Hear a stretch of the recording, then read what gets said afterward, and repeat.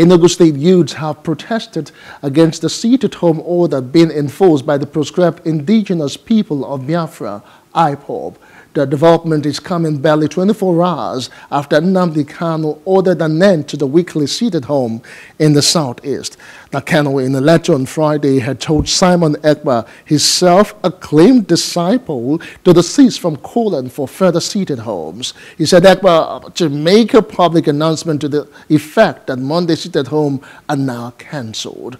However, in a tweet, Ekpa attacked the letter as fake. Reacting to the development, youths in Enugu took to the street in support of Kanu's letter. We are telling the federal government of Nigeria, please, they should release Nnamdi Kanu unconditionally. Let's release him and peace will be restored back to Southeast. So that, and then we also call on the Southeast governors to also come together and also come together to dialogue on how our brother will be out. Sincerely, we are not happy.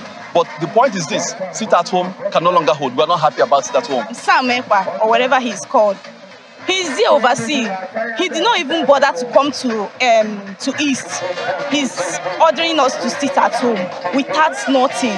Why? We don't need the sit at home again. If you want us to sit at home, you should come down to East here and join us. As we are calling on other youths who are being used to cause havoc in the states on this sit-at-home thing, they should stay away from it. No agitation is worth anybody's life. Anything that you are agitating for that has cost life is terror. So in other words, it is our future. If we keep killing ourselves all because we want to show our grievations, that means we're not getting it right. The governor of Enugu State has made it clear that Enugu State is against sit-at-home. It's a message that I have sent down to every nook and corner of Enugu State. But as young persons, in as much as our governor have said it, and the leadership of that organization has said he's against it at home, the young persons in Enugu will move from community to community to make sure that we educate our people, tell our parents that the Enugu State is not sitting at home. Hello, hope you enjoyed the news. Please do subscribe to our YouTube channel and don't forget to hit the notification button so you get notified about fresh news updates.